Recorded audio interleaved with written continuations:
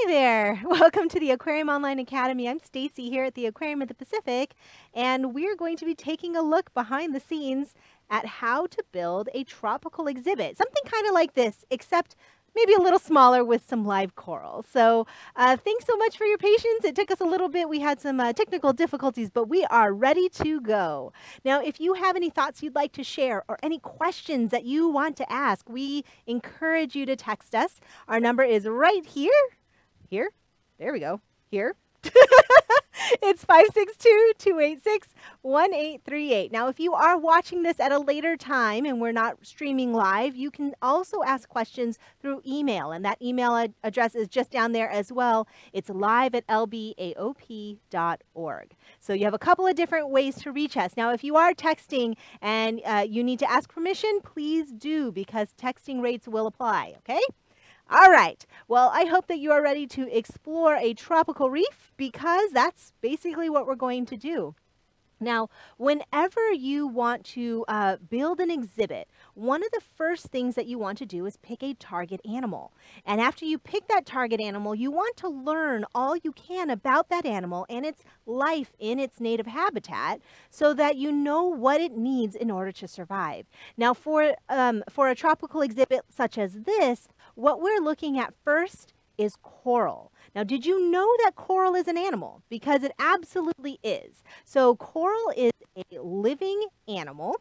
In fact, most of the corals that you see here are actually a colony of animals. It's a whole bunch of animals that live together to make up one piece of coral. Now, each of those animals are called polyps, and the polyps can be on the slightly larger side, and some of them can be a little bit on the smaller side. And it really just depends on which kind of coral you are looking at. And coral also comes in, there are so many different kinds of corals out there. It comes in a few different varieties. One other way that you can split them up is a hard coral versus a soft coral. Now, you may have heard those terms before, but a hard coral is basically a reef building coral. So if you think about like the Great Barrier Reef in Australia, those ones, a lot of them are those hard corals. What it means is it doesn't have a skeleton like us, but it does have a hard component of its body made of something called calcium carbonate. And it basically builds that kind of hard skeleton to create the structure. And then the polyps live within that skeleton. So what we're looking at here is you can't really see the skeleton because it's covered in the tissues, or kind of like the bodies of the polyps. So each stalk that you see here is a polyp. Okay, so you can see this one piece actually has many, many, many polyps here. And sometimes they come out of the skeleton and they reach out and they try to feed. And other times they're just kind of tucked in. And that's okay. They all kind of work together for to kind of have success together. All right. So how does this even grow? That's actually a question that we have. How do you even make coral? Well, since coral is an animal, it has to be healthy. And when it's healthy, it can grow. So what I would love to do right now is actually look at this hard skeleton over on our document camera. So let's get a close look at what these skeletons might look like. Now, like I said earlier, there are lots and lots of different kinds of coral, and you can see just 4 types here. What we're really going to focus on is this one right here. This is a kind of branching coral. You can see how it gets its name because it kind of looks like branches of a tree. What I would love to do is get a nice close look. So I'm going to be zooming it in. Rump. And when it focuses, we can get a good look here.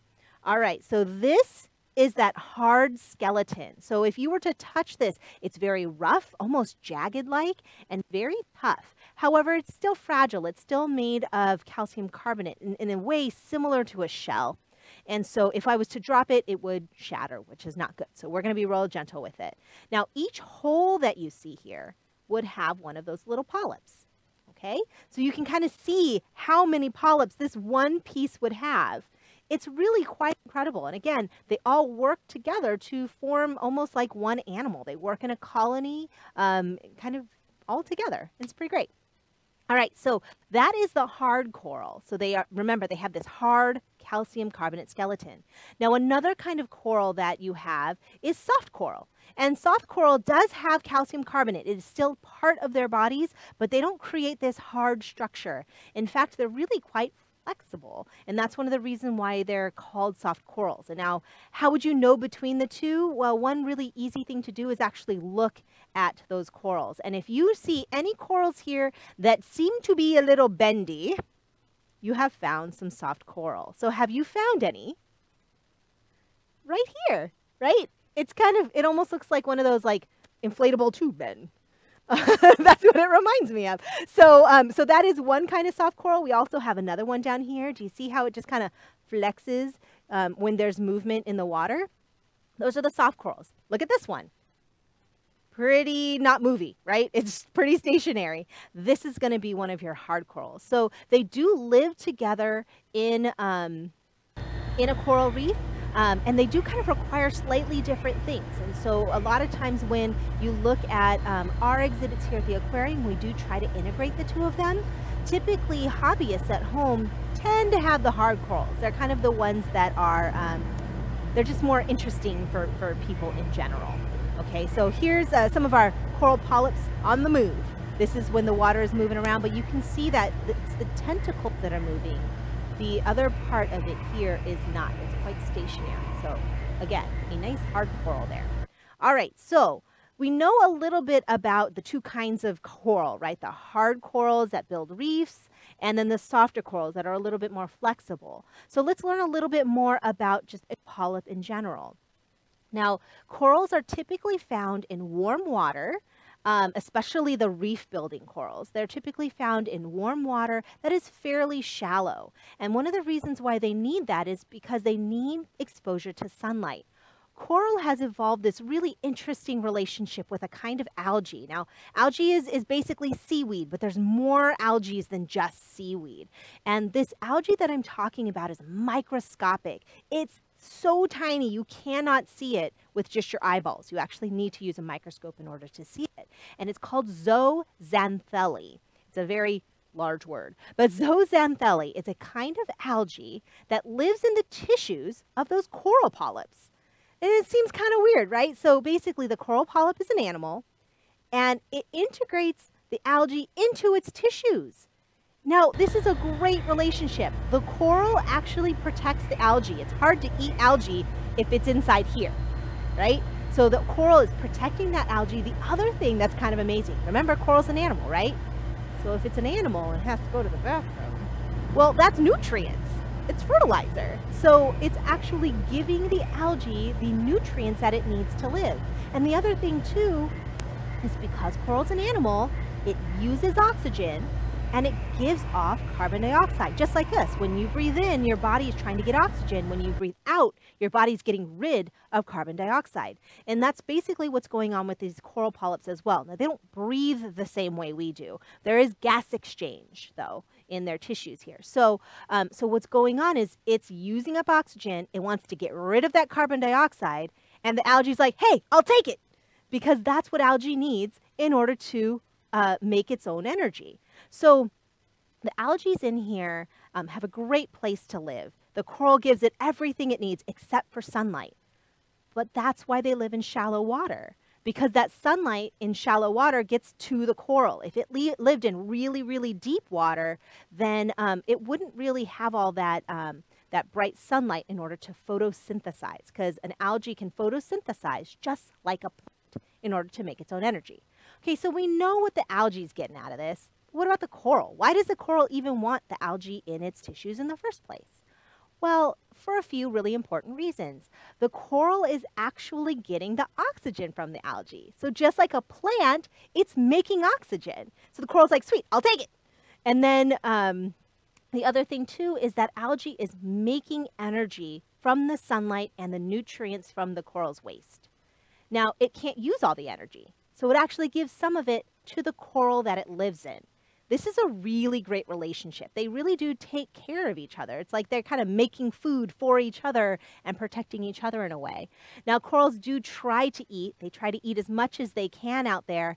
But if you think about those warm tropical tropical waters, you also may realize that the water is pretty crystal clear. And that's because there's not very many nutrients in this water. So here is appealing for their beauty, of actual coral reefs out there in the ocean. are the rainforests of the sea. This water is crystal clear blue. And One so, of the richest reef areas in the world is underappreciated so they really do rely and understudied on the zooxanthellae and not yet fully understood.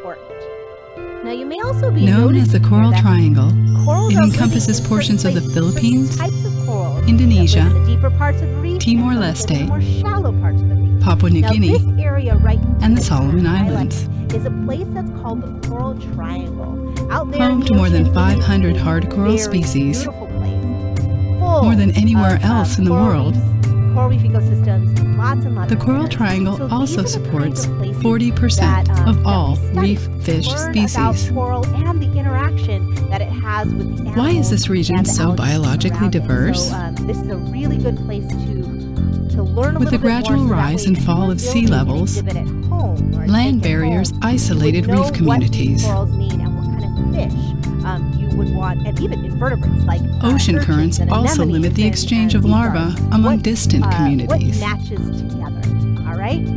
Cool. So we know all about these corals. Now what about building the exhibit? Well, we need clear, warm water. We need lots of light. We need water that moves. Okay, we saw that in those videos there. We need that water to move.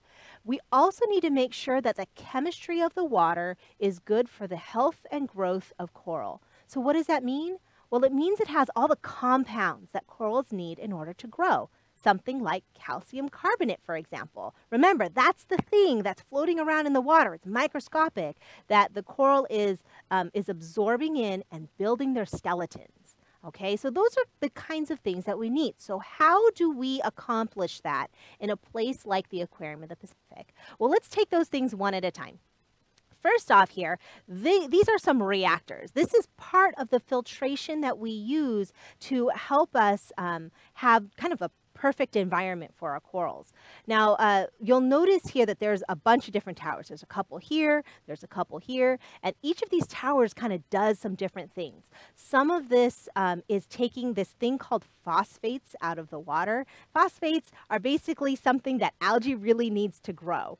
Now, what I'm talking about when I say algae here is the stuff that carpets rocks. So like if you have a pond, or if you've ever seen a pond before, all that kind of slimy green stuff, that's the algae I'm talking about. If there's lots of phosphates in the water, a lot of that grows. Guess what? It competes with coral for space. So we want to make sure there's not so much of it in there. So one of these reactors here is actually responsible for taking phosphates out of the water.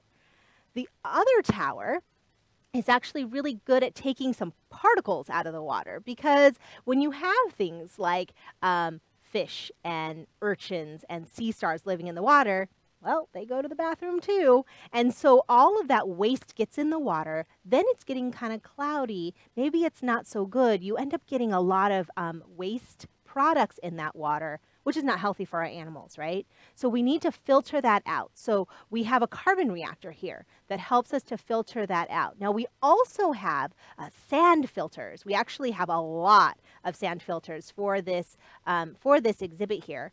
And basically, if you think about this, it's just like a giant tub of sand.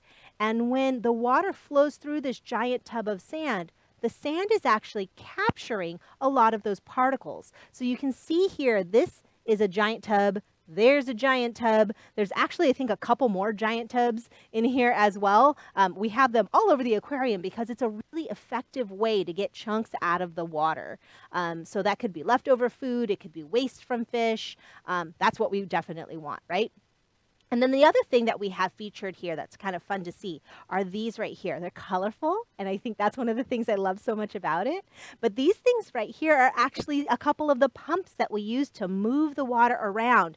You can see all of the different pipes that we have here, the different components, like these sand filters. We have a bio tower that I'll talk about in a little bit. We have something called a protein skimmer. We have all kinds of different parts of filtration here, and that water needs to move through all of that. And we have to accomplish that by using pumps. like the ones that you see here. When you deal with really large exhibits that move large volumes of water, you need really big pumps. And you probably need multiples of those pumps as well. So that's why you see a couple of them right here. Okay, so the other thing about filtration that I really wanted to talk about are protein skimmers. We do have these in a lot of our exhibits because it does exactly what it's called. It skims off proteins. Now, what does that mean? Well, waste has protein in it. Also leftover food, right? If say there's a crab in there and it eats, crabs shred their food, and so food particles go everywhere. Some things eat it, some things just kind of, can't quite get it, so it might just float around in the water. So we want to get rid of any dissolved proteins because too much dissolved proteins can actually make the water quality not so great. So we have these things installed. These are protein skimmers. So basically what it does is this is exhibit water that goes into this little container here. We have bubbles that get injected into here. So air shoots in there, makes lots and lots of bubbles. Proteins love bubbles. So they're getting stuck to all the bubbles, and it makes the bubbles maybe even bigger and stronger and thicker. So this is crazy.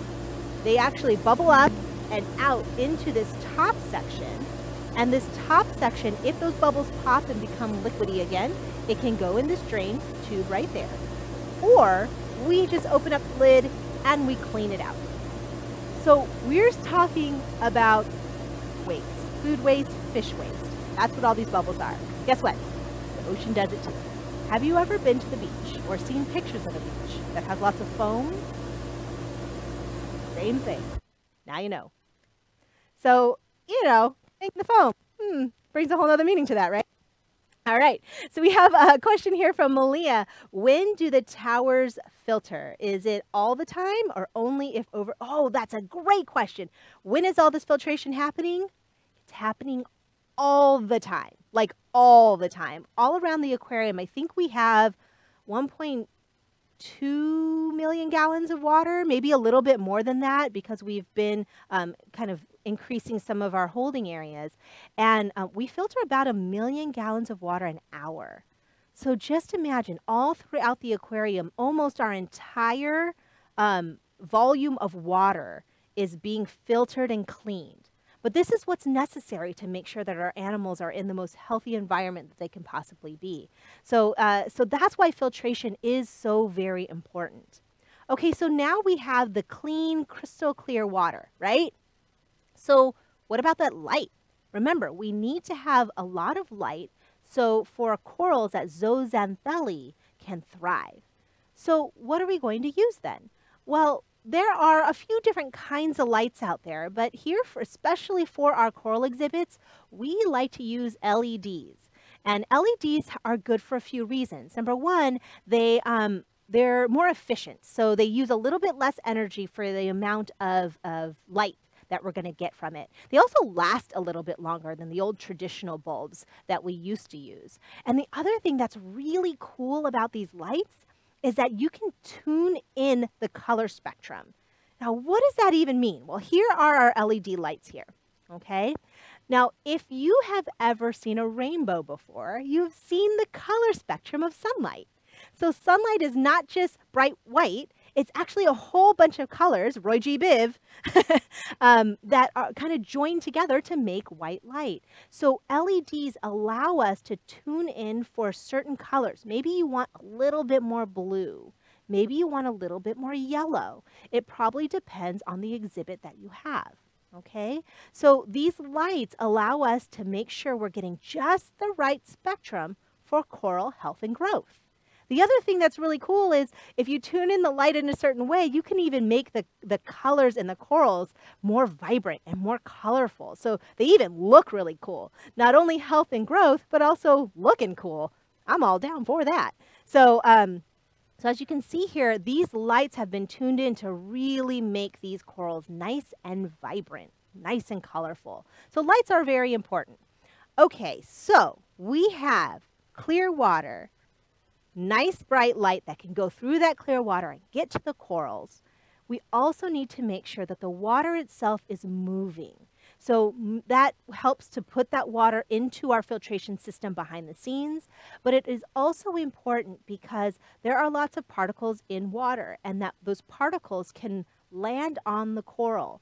Now, if you think about this, it's just like the dust that attracts at home, right? Have you ever looked at like a desk or a bookshelf that you haven't dusted for a while and you get all like that layer of stuff there? Well, that happens to corals too. And so having water flow going through the exhibit actually brushes that off of the coral, which is a really good thing because we want that coral to have access to all that light, right? So some corals need a stronger flow. Some of them need a weaker flow. So we put like kind of pumps inside the exhibit at different places so we get different levels of flow. Well, how do you know which corals like what? That's when you go back out to the ocean again and you look at where those corals typically live, and that tells you where to place them in your exhibit. So as you can see here, some of these corals like a lot more flow. These ones in particular, it seems like they like a lot of flow because they like to kind of wiggle. Remember that wacky inflatable tube band thing? Okay, and then there's other corals like these hard corals that if the flow is too rough, it can actually break them. So again, going out into the ocean, learning about the different species helps us put them in the right place in our exhibit for optimum health and growth. Very important stuff. Now, all of those gauges that you saw just a moment ago, these gauges help us to monitor things like flow, like the temperature, and even the pH of the exhibit. Now, for our big live coral exhibit, we don't just have one gauge, as you can see. These 5 gauges are only for one section of the filtration. So we're actually not just monitoring the exhibit as a whole, but even different components of the exhibit to make sure that everything is keyed in perfectly. Now, what's really cool about our system too is it's hooked up to this monitoring system, where if one of these gauges is showing something that it should not be showing, maybe it's the flow is too fast or it's too slow, it actually sets off an alarm. And that then allows us to know, uh-oh, something's wrong. We can go there very quickly and fix it. And that allows us then to have, to be able to monitor so many different exhibits all around the aquarium and not have to have a person sitting there and staring at it all the time. So this system is really helpful for the people who take care of exhibits like this, such as our aquarists who care for the fish and invertebrates here at the Aquarium of the Pacific. Now, the last thing that we want to make sure we have is enough of the things that these corals need in order to grow. Now, we talked about that calcium carbonate, right? That stuff that's kind of in the water that the coral puts in their body to help them grow. Well, the other thing is that they need food. They need nutrients. Now, the zooxanthellae, that algae that lives in their tissues, is essential for that. But we found that if you actually feed corals, they're going to be healthier too. So yes, we actually feed our corals. And when we do that, we get nice, healthy corals like this that our animals love to use. See that little one? I just love this picture. Okay, so so what do you feed a coral? Well, one of the things, if you look at this exhibit, there's a lot of coral here, right? If we just threw food in there, we don't know who's getting what. So we actually have to have an aquarist dive into this exhibit. So they go inside in order to feed the different corals. And they feed different things depending on the size of the coral. If the polyp, remember that the little part that lives inside the holes of the hard coral, if that polyp is big, then it can eat things like a mysid shrimp, which is a little shrimp maybe about that big. Or it could even eat krill, which is another small shrimp-like creature. But if it's a tiny polyp, because some corals have little tiny polyps, it's going to need to eat microscopic things. I'm talking about something called a copepod. Now, if any of you have ever watched SpongeBob SquarePants and you know plankton, that, my friends, is a copepod. Yes, those animals really do exist. It looks like a little rice grain with one eye and antenna. That's a real animal. Those are called copepods, and we see a lot of them here in our waters. You don't get quite as many of them in the tropics, but they still do exist. But that's something that we would feed our corals. So our aquarist goes diving into there, has different kinds of food, and makes sure that each coral gets the right type of food. Now, how often do we feed? Well, it depends on the corals. Hard corals like this get fed 2 to 3 times a week, and they do really well with it. Now, here's a fun thing. We actually have an exhibit here of corals that don't have algae in their systems that photosynthesize. So they need to be fed more often. So remember, this kind of exhibit 2 to 3 times a week. An exhibit with no zooxanthellae, it's many times a day. We're talking 3 to 4 times a day. So that's a very different way to feed. And it's all because we know more about the coral. We know that these ones have zooxanthellae that feed them a lot. And we know that the corals that don't have the zooxanthellae need to be fed more often. So we have beautiful coral. It's nice and healthy. We know how to care for it. Let's add some fish. What kind of fish? Well, what lives with coral? That's where you start, right? So all of these fish here are typically found in a coral reef. And the other thing that you want to be really careful of, especially when you have live coral like this, is that the fish you choose are coral safe. It means they don't eat coral. Because there are some fish out there, like the parrotfish, for example, who do actually take bites of coral. And they can digest what they get, like the tissues and things of the coral and the stuff that lands on coral and everything. So this is an example of a parrotfish. You can see its beak-like mouth right there. Perfect for taking a bite of that hard skeleton. And so you don't want fish like this in with your live coral if you want your live coral to grow a lot. So we make sure that these fish live in an exhibit that has artificial coral. Then we don't have to worry about that. There are also a few other animals out there that eat coral too, so it's always good to know what the diet is of those animals. The other thing that we have to make sure of is that they're compatible with each other, that you know that they will get along. If you have a whole lot of very territorial fish together, they're not going to do so well. So we take a look at their natural behaviors. These fish do very well together, and that's one of the reasons why we place them together. The last thing to look at is their size.